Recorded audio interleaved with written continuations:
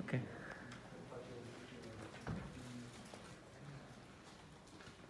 So you have to put on your mask, please, all time long in the rooms.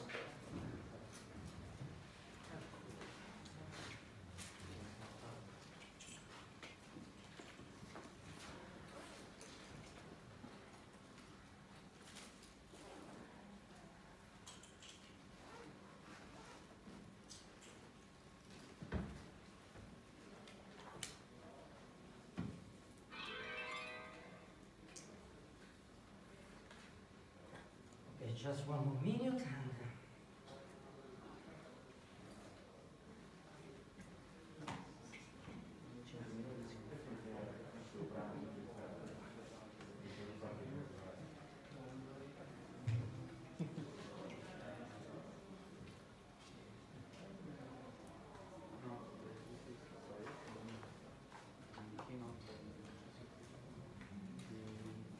Many seats available just in front here, so if you want to come close.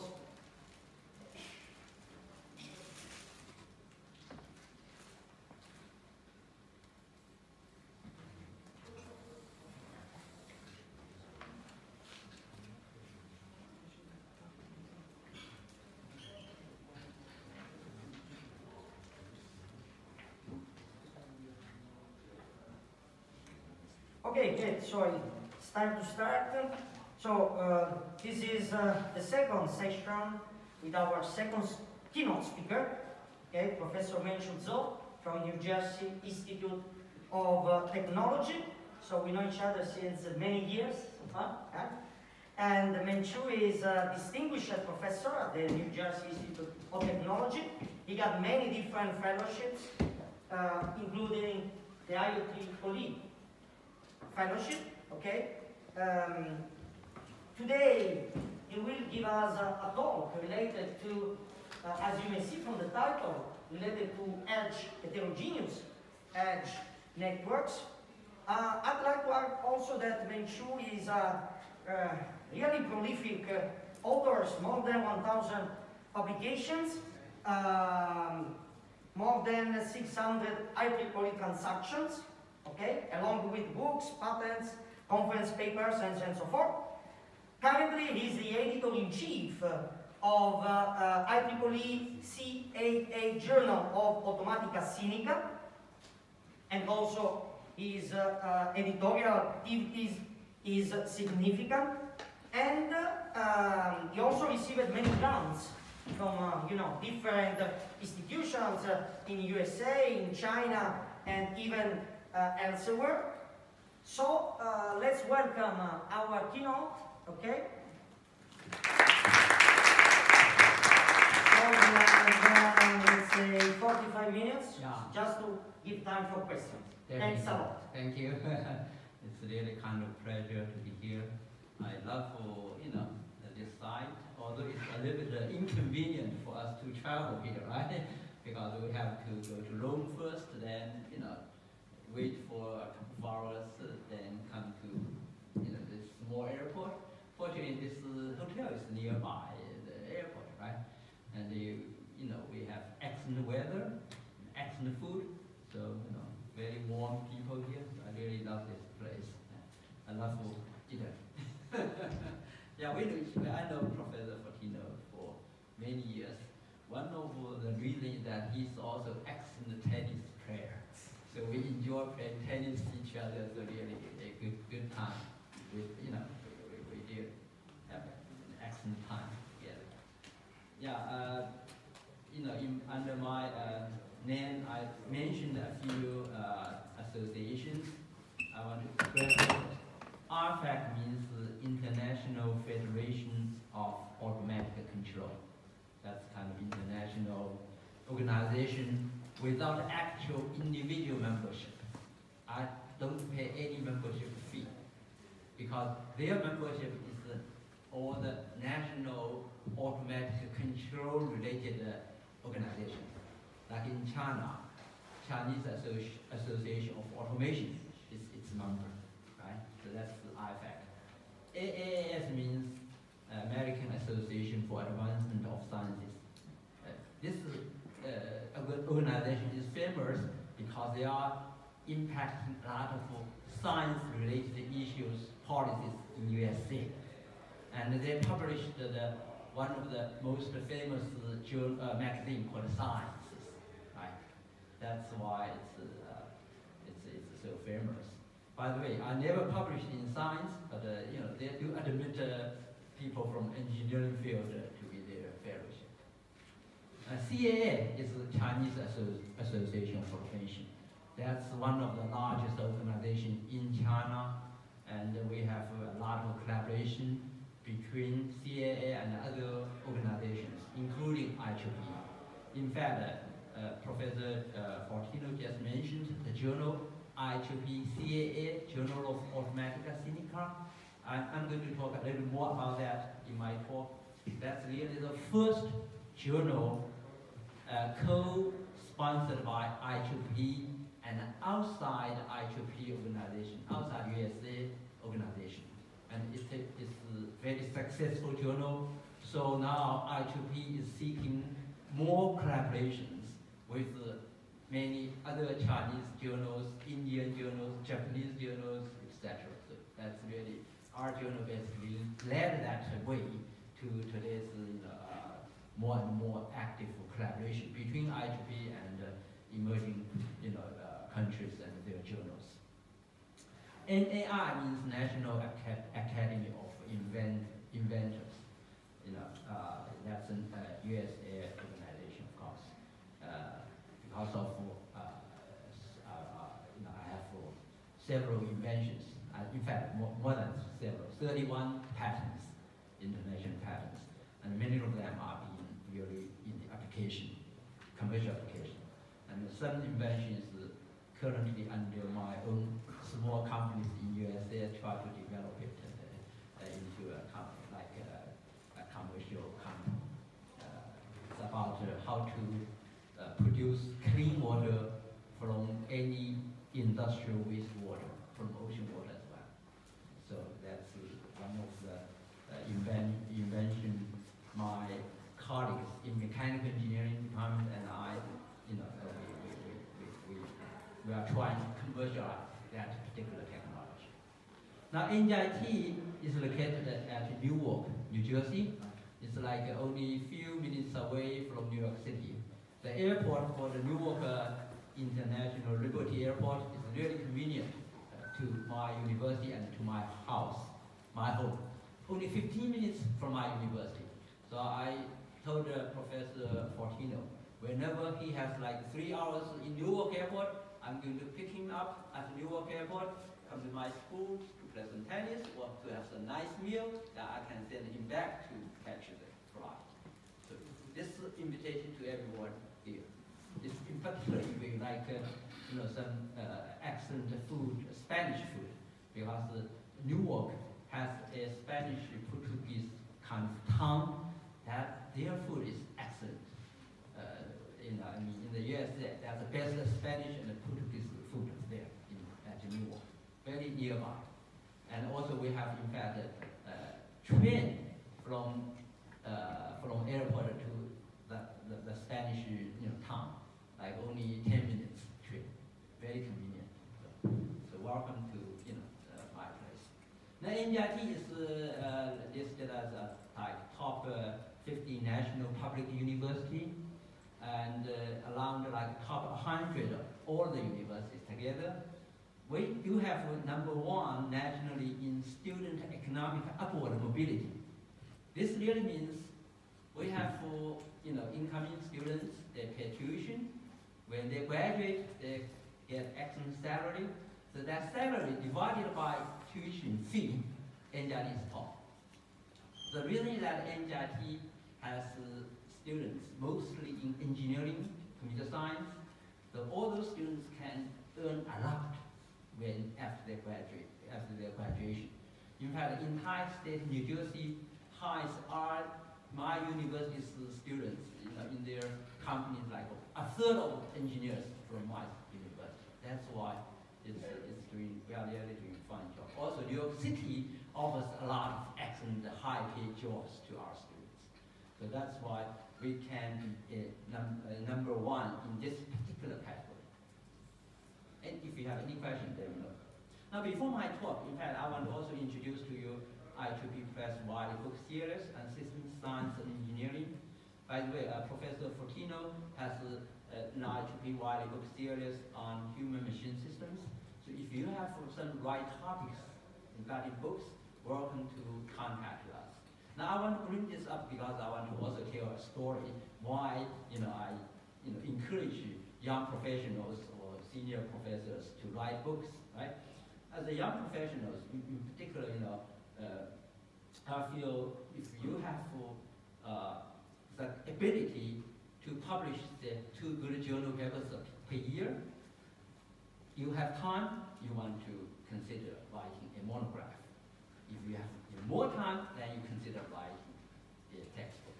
But really, to me, I think young professionals should write a monograph instead of textbook. Why? Because textbook takes much longer time, and it's less helpful in helping you establish your position in your career, international-wide or nationwide.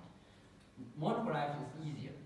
If you have multiple papers, like 6, 7 papers in the field, then you can always try to expand them, plus some other fundamental theory to write a monograph. I cite myself as an example. I got my PhD in 1990 from Rensselaer Polytechnic Institute. 3 years later, I published the first monograph in my area, based on my thesis. Of course, my thesis has about 6, 7 excellent journal papers, right? So it's very easy for me to put a monograph. So then, now when I went to tenure and promotion, some senior professors really write very strong words about my book, about my research. They say, hey, this book is really motivating them to do deeper research in the field. And this is really the first monograph in this particular field, right? So that really helps your case when you go to the, university promotion and the tenure committee, promotion committee, you can easily, fly through. Okay? So that's why I think it's important for young professionals, especially, to consider writing a monograph in your field, right? So if you have some topics falling into my area or Professor Fortino's areas, welcome to contact us. We are going to give you, the sample proposal, or to give you some advice for the kind of topics might be best fit or must be best selling, so that you can get benefit. Now, in my book series, we have already published over 20 titles, mostly focusing on the machine learning, systems engineering approach, etc. And some very recent one, including Industry 4.1. This is really about intelligent manufacturing in the area of semiconductor manufacturing, wafer fabrication. So Professor Chen is very famous in Taiwan, has been working in this area for many, many years. And this 21st book is from 2 professors in New Mexico, in fact. They talk about, this book is about human-robot interaction control using reinforcement learning.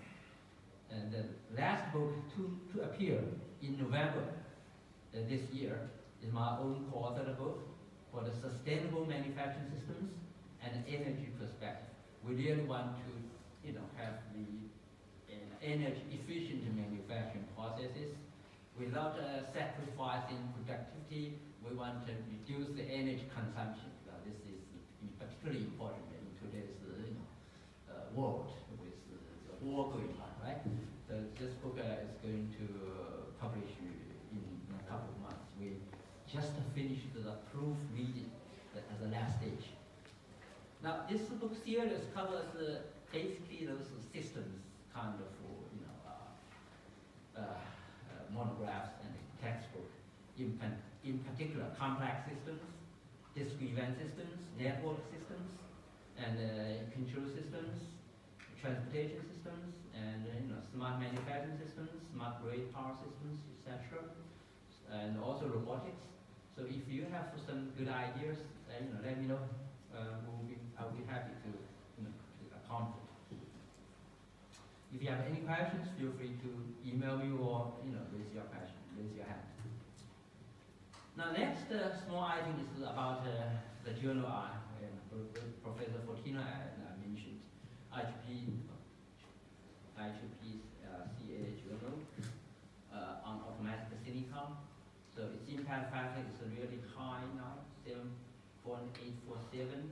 It's ranked top 7 out of 65 automation control system journals. In terms of site score, it's number 1 among 118 control and optimization journals. So that's really good. Then top 20 among 269 artificial intelligence related journals. So it's highly ranked.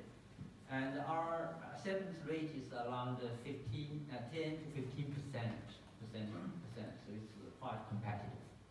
And we also have worldwide, authorship. So Professor Fortino has some papers as well, and we have papers from MIT, Princeton, etc. Okay. Also, we entertain some special issues. Again, Professor Fortino and his colleagues have published some special issues in this journal as well. So if you have excellent idea for some special issues, just email me. We'll be able to evaluate them and possibly do.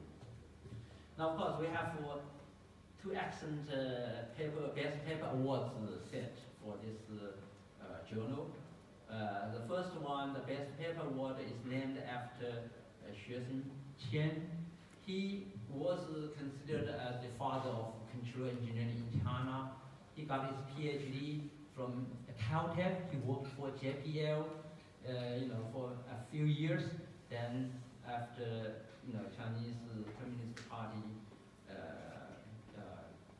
got the control in China, he came back to build up so-called new China, right? And he has contributed to the like missile control, etc. a lot. So it's very significant in China. And Nobel winner best review paper award. Nobel winner is the father of cybernetics. He basically created the field of cybernetics. MIT professor. Right? He also made a lot of contributions to other fields like communications, computing, etc.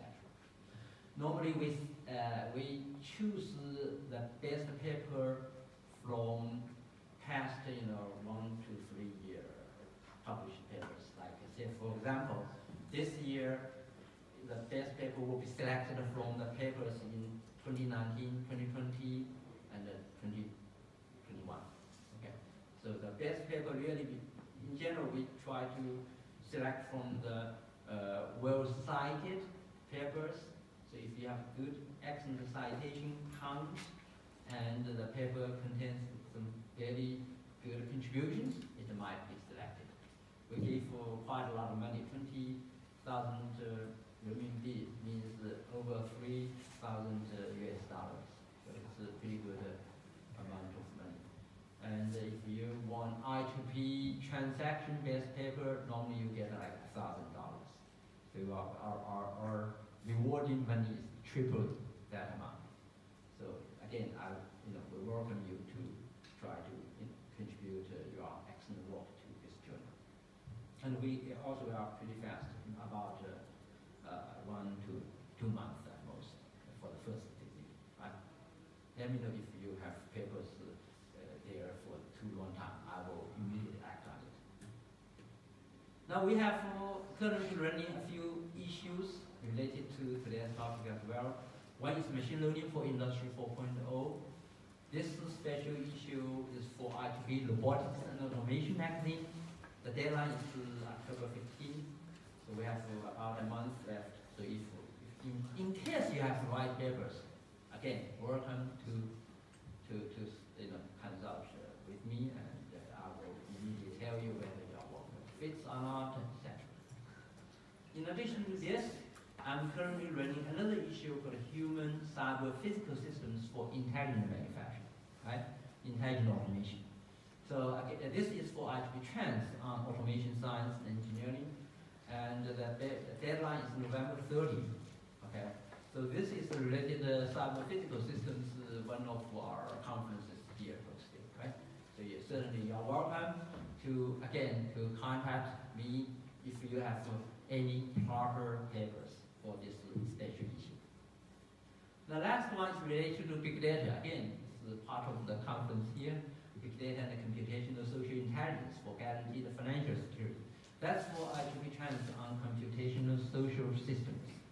The deadline is October 31st, so you have a month and a half left. So in case you have big data related papers, if you can handle some financial related data, perfect. You can always come to me.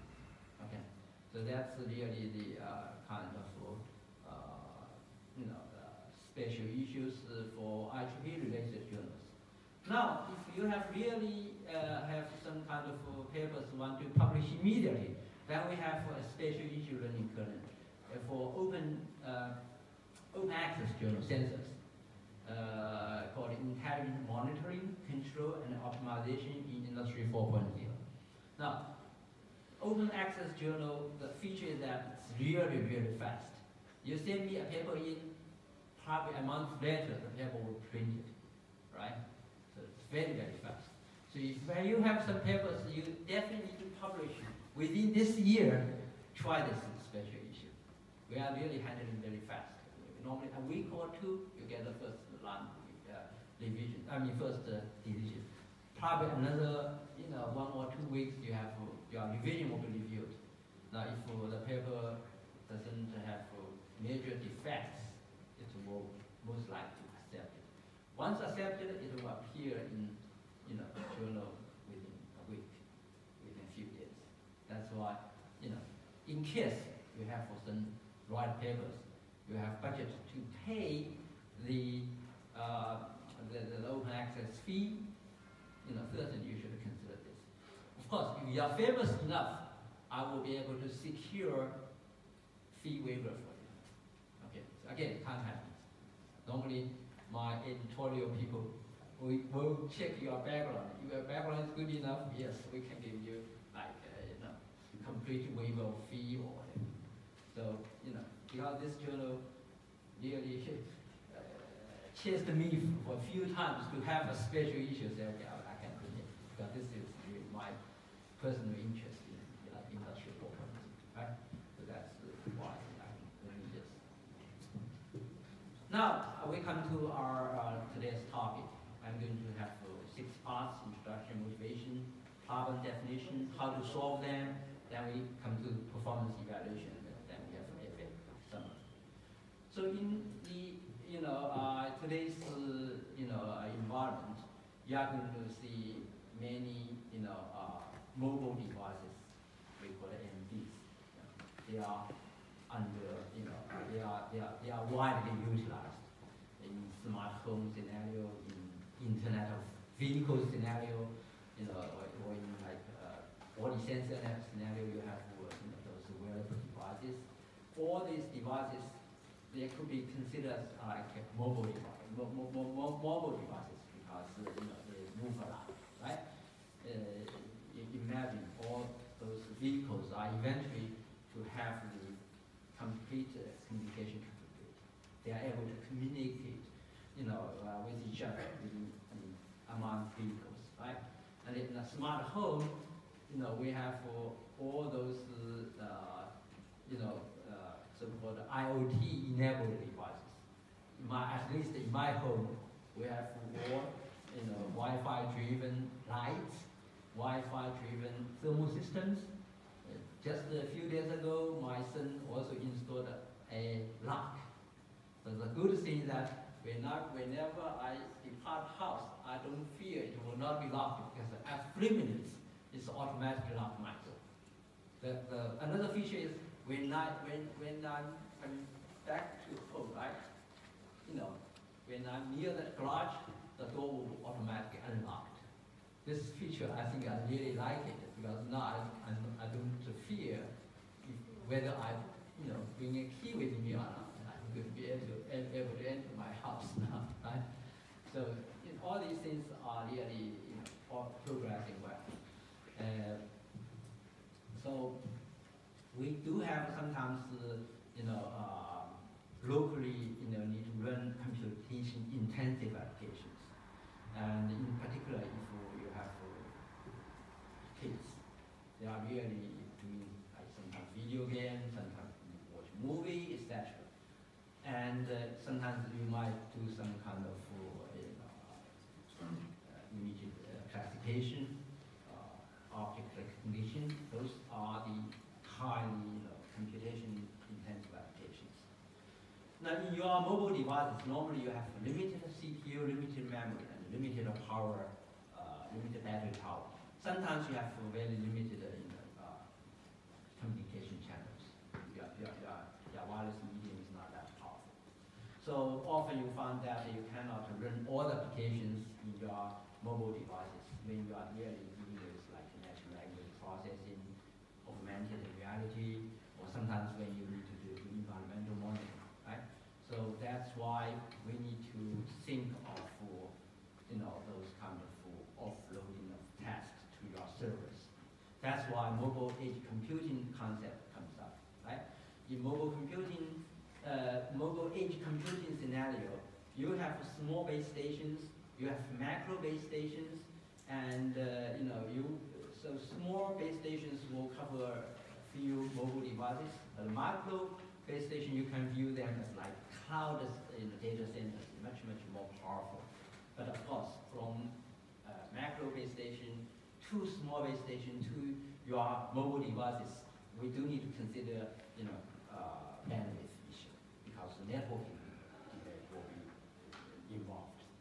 So we have to consider like a partial computation offloading. This really means if you have heavy-duty applications at your mobile device side, you need to offload some computational tasks to small base stations or even macro base stations, depending upon the scenarios, right? And for this scenario, you need to consider these issues, delay issues, right? How close to those small base station, macro base station, right? Then you need to have the bandwidth consideration and overhead related to the communication. Okay, so this has to be considered. Now, before I go to some of the modeling and heavy-duty stuff, I want to show you how industry is applying edge computing concepts in their products or in their realization of edge computing. So this first one is from NTT.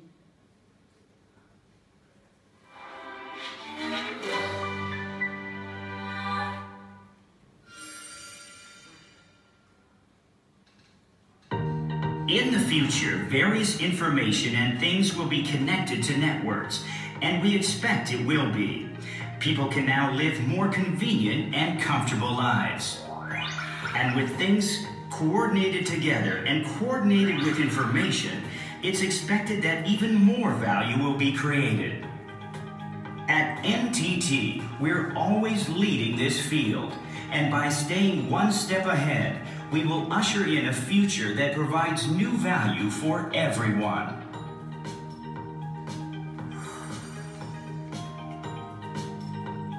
When various information and things are connected to networks, it's referred to as the Internet of Things, or IoT. And huge, varied, and incomplete data generated by IoT need to be processed and responded to in a very short time. Today, the cloud has become an indispensable part of that process. However, the cloud that's been centrally deployed on a global scale needs to process an enormous amount of data. In addition, as the physical distance between the user and the cloud increases, transmission latency increases with it, increasing response time and stressing out the user. On top of that, the processing speed in this environment is largely dependent on the performance of the user's device.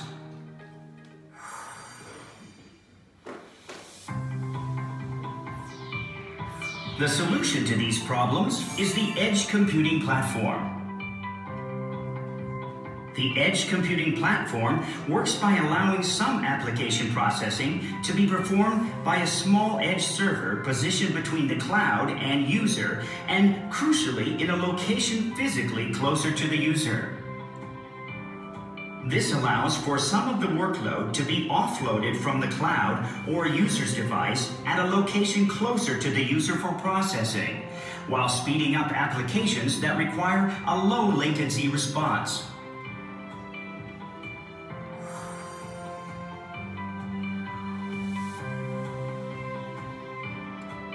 A good example of an application is a web browser.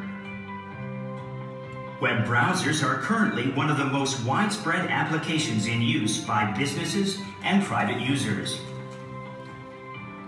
According to a Cabinet Office survey, when PC users were asked what they were doing on their PC, 95% responded that they were using the internet. When asked for what, responses included watching videos, research, and downloading data, things done in a web browser. And in recent years, web browsers have been operating on more and more devices, from set-top boxes and stick PCs to digital signage displays. Yet the usability and display speed of a web browser is heavily dependent on the device's performance, and if it's not up to the task, the wait can be stressful. So, to reduce that stress, NTT has developed a web browser that offloads part of the workload to an edge server.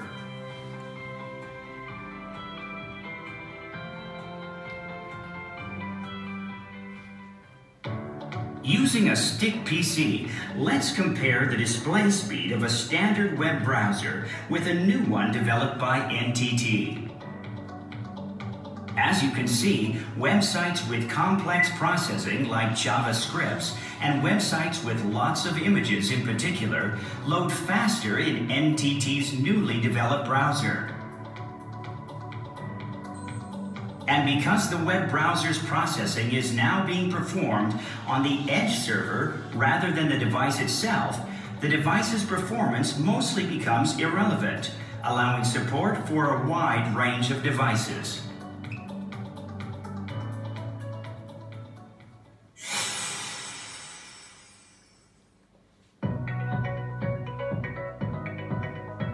In the near future, various information and things will be connected to networks, and they will collaborate with each other without us being conscious of them at all. NTT will be at the forefront of this transformation, using the edge computing platform to create new applications and provide new value and a richer lifestyle for everyone.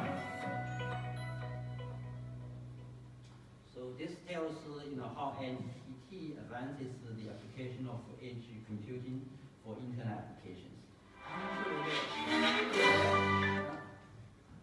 The next one, I'm not sure it's on internet or not. It's not on internet, I cannot really play it. This one is really about NXP connector. Oh, I don't think it's internet connected, then I have to skip it. Basically, this video is about how to apply edge computing to building automation. Okay, so since it's not internet connected, I don't think I can say it. But anyway, I have time issues, so let me go further.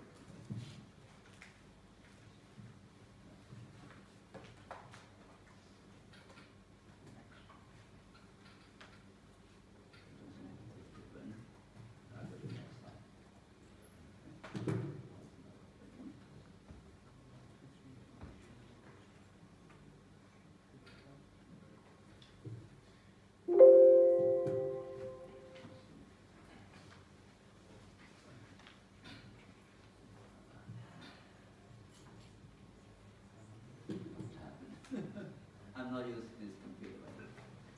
Sorry.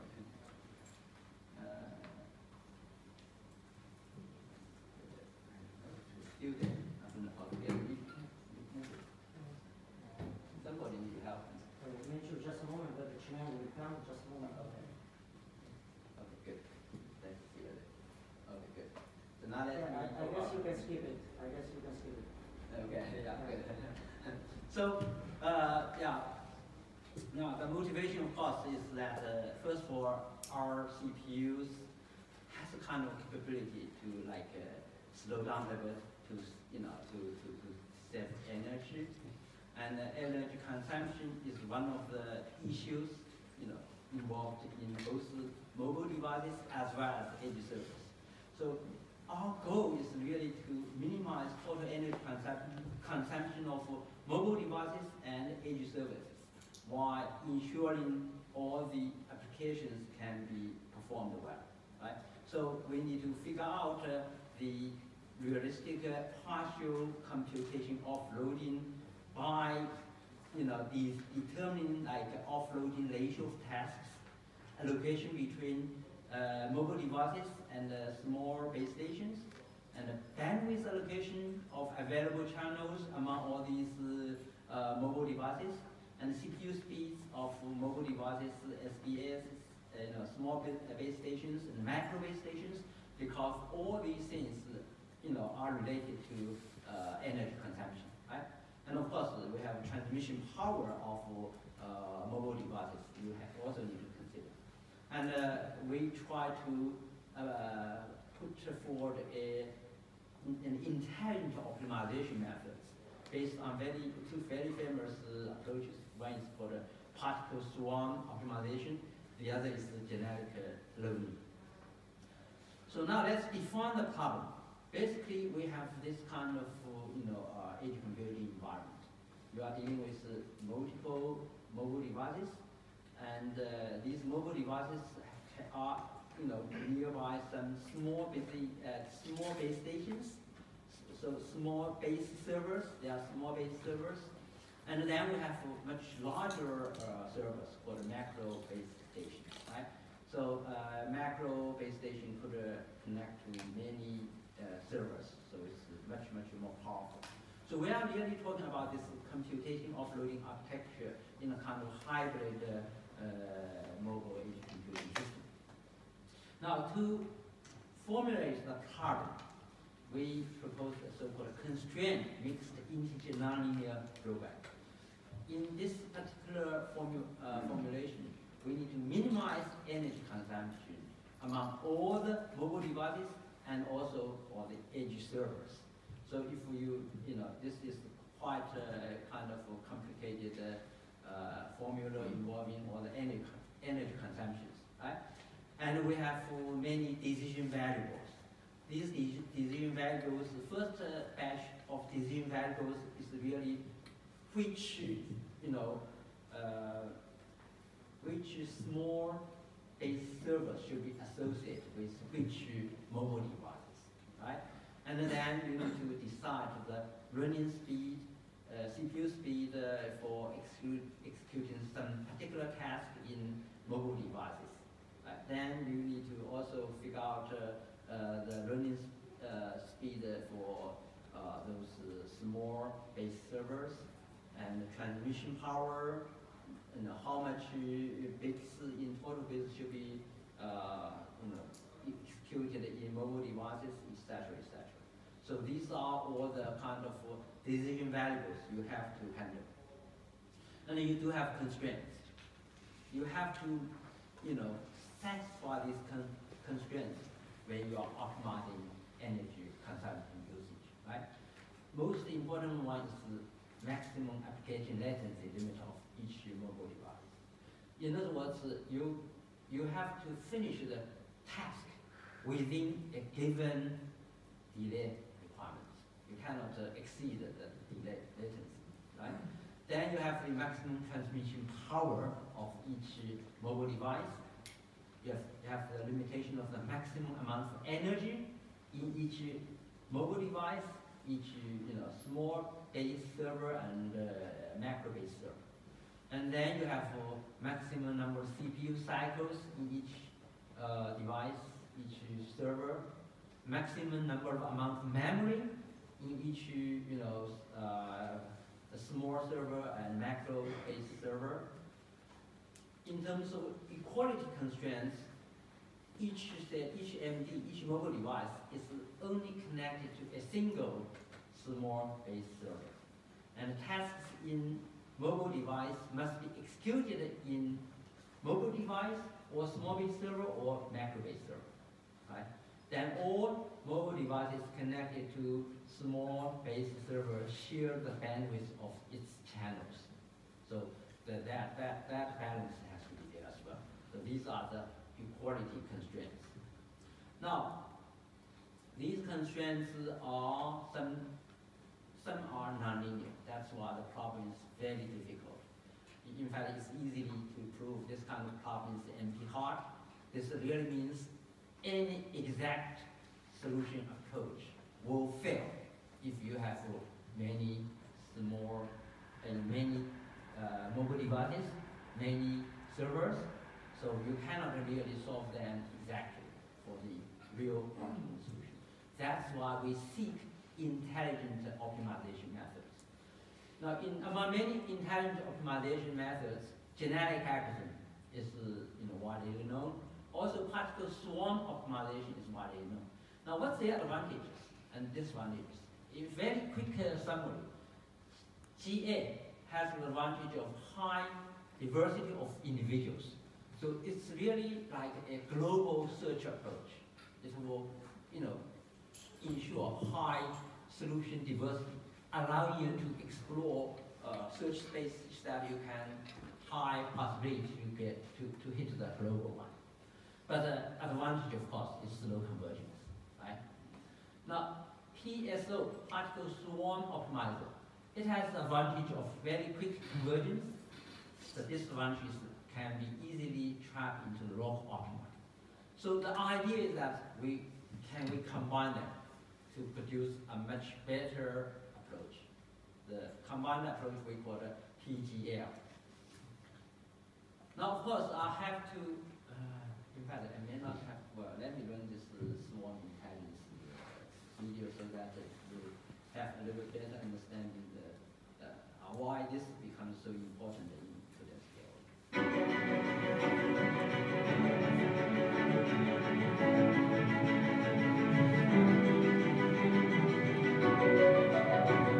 Schooling fish, a mesmerizing, undulating mass of sleek bodies that bends, breaks, and becomes again. This collective movement is dazzling, but also puzzling. A clear understanding of how and why it happens has been hard to come by, but we're slowly unraveling the mystery behind it all.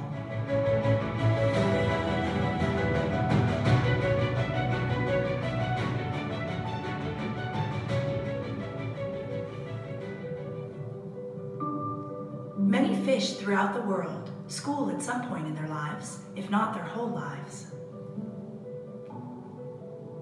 We think this synchronized swimming is at least partly driven by genes that coax fish into groups and affect how well they swim next to their neighbors. Whether it's written in their DNA or something fish learn along the way, schooling has lots of advantages.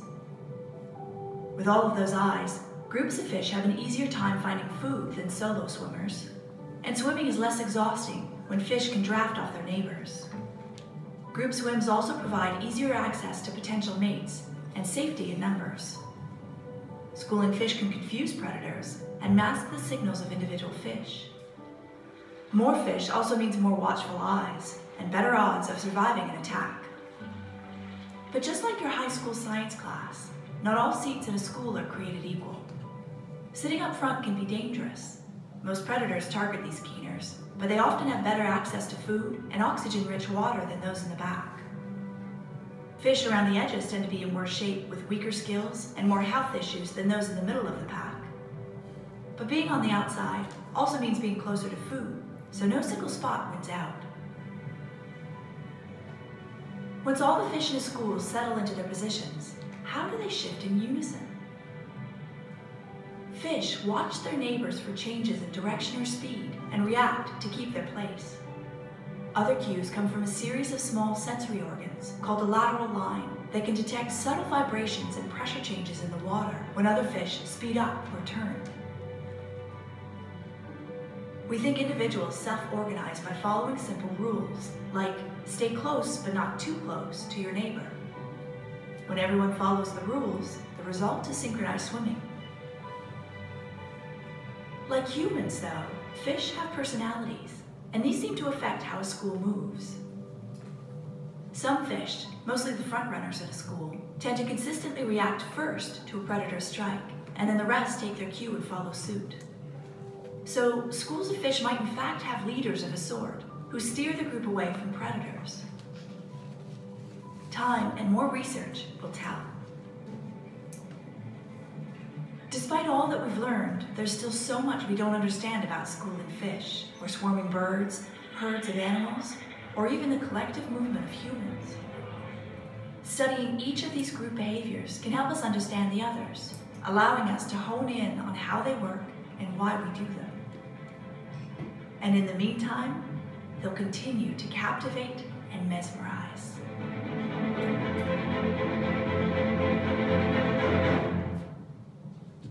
Yeah, so this kind of natural phenomenon motivates most of the so-called intelligent optimization efforts, including like PSO. And in our proposed PTL, we have very simple diagram here, but basically we hybridize PSO and genetic average so that we are able to hopefully find the globally optimal solution. Unfortunately, the proof is impossible because you have to use your actual learning cases to show the performance is very good. For all these approaches, proving anything is really difficult. The good thing, industrial life, industrial practice like this kind of approach is that at any moment you can have a relatively good solution. Okay, I got you. So I will speed it up. So now, of course, we have to convert the constrained problem into unconstrained optimization problem using penalty of all the constraints. Simply speaking, if you violate constraints, then you have a huge penalty. So ensuring that you will not violate any constraints in order to optimize this problem. And then we can have extensive performance evaluation by very different parameters involved in the actual scenario, like number of MDs, number of tests, etc., right? So you run through all these cases, you produce a lot of results. By the way, we have the paper published in IEEE Internet of Things journal, so detailed stuff will be there if you really are interested in actual performance evaluation results. You can go to the journal version of the paper. I would simply run through these things, but I will do design some benchmark strategies. How they are performing compared with the proposed one. So again, this data could mean something to if you are really looking into the model, and how can we achieve very significant, say for example, energy consumption, like 35%, 42%, 28%, compared with those approaches without using our scenarios, right? And we also compared this approach with other intelligent optimization approaches.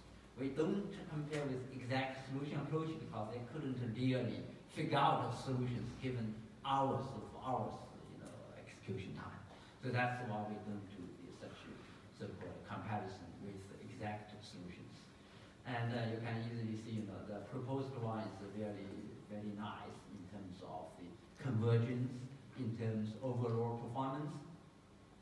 And we have some detailed implementation, related issues when you really deploy this kind of approaches to an actual edge computing architecture. So we can spend more detail, but we need out of time, so we come to the conclusion here, right? So basically, we want, we have proposed a very realistic partial computation offloading approach. And our proposed PCL is novel, is effective, And we are able to achieve less energy consumption with fast convergence than other benchmark strategies and other intelligent optimization approaches. And if you need more detail, you can always contact me at this email address, chu@ndi.edu. I promise you I will reply to your email regardless of the email contents. So, any questions?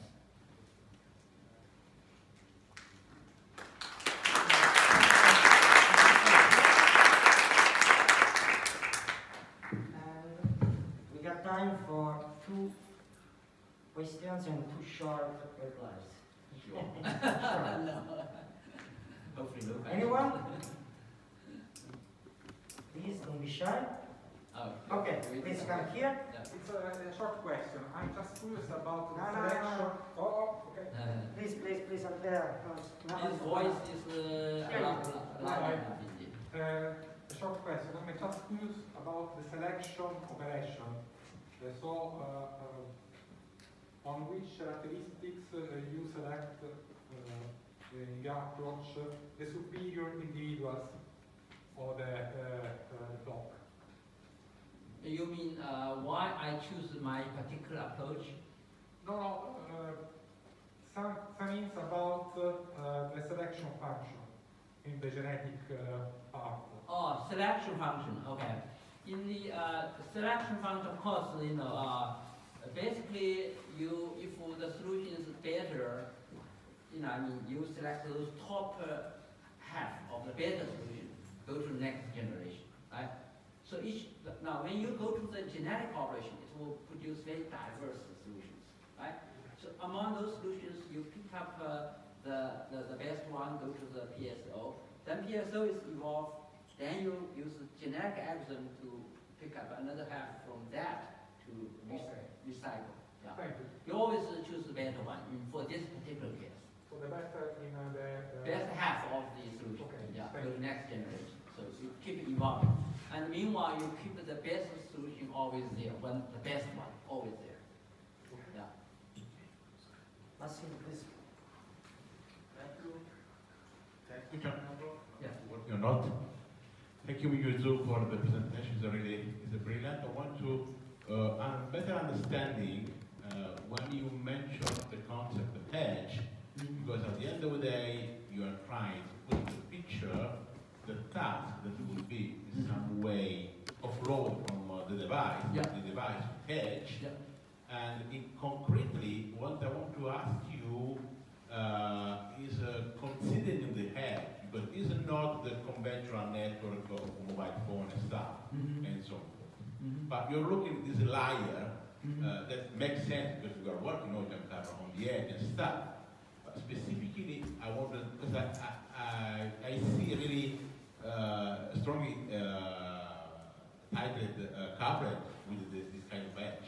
It's a part of the device in some way.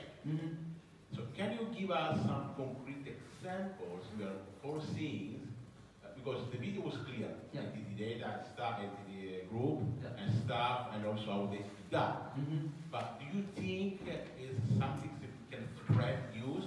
Because I'm trying to figure out what are the possible scenarios that allow you to have this tightly coupled approach between device and edge. Thank you. Well, so some concrete example could be, for example, when you have a picture, you want to find different objects. So then you can easily divide this kind of pictures into multiple segments. This segment you focus these people. That segment you focus other objects. So then you can imagine some part will be currently doing in the mobile devices, some part will shift to the servers. Right? So overall, you are be able to finish the task within the time delay. If everything is performing in the mobile device, you cannot do it. Agree. Right? So that's really the kind of scenarios that we are dealing with. Yeah. Okay. Thank you. Sure. Okay, just That's one. Very last question, just short one. Okay, very short one. Thank you, Professor, for your brilliant presentation. But I have a question regarding that when we have a global solution like the PSO and the genetic algorithm give us a global solution. So why you merge or why you combine two global solutions, two global algorithms to make a heuristic algorithm? Well, let me answer the question from that way. When you are using PSO, particle swarm optimizer, you can quickly converge to an optimal solution. But that solution often is local optimal. Now, if you are using genetic algorithm only, you are doing a lot of stochastic search, basically, right? So it's very slow to find a solution in an optimal solution. Yes, you have higher percentage to find a very good solution, excellent solution. So when you combine those strategies together, you have better chance to find the optimal solution in a faster way. That's really the key point. Yeah. Either approach will not work very well. In fact, we did some comparison, right? So if you use PS only, you end up with better solution, better local optimal solution. If you G only, you sometimes find a really good solution, but it takes long time. So if given a certain time limit, you find GA performance could be worse than PSO. That's really the reason why we combine them together. Yeah. Thank you. Okay, thank you.